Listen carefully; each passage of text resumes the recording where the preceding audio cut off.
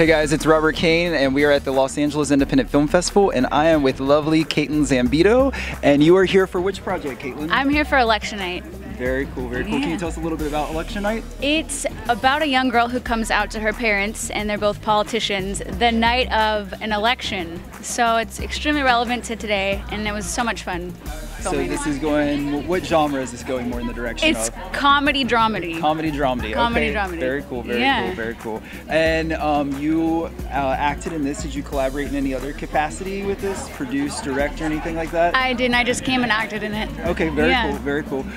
So we know it's not easy to get these roles. No. What advice would you give people who are really trying to, you know, get into the biz, and or what have you learned over the years that you could give us?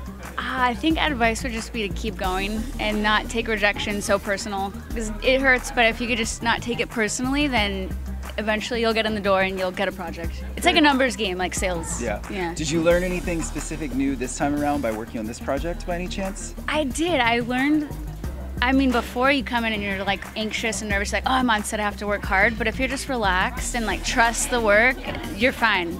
Fine. You're fine. Piece of cake, huh? Yeah, well, do the work and then trust that it's there.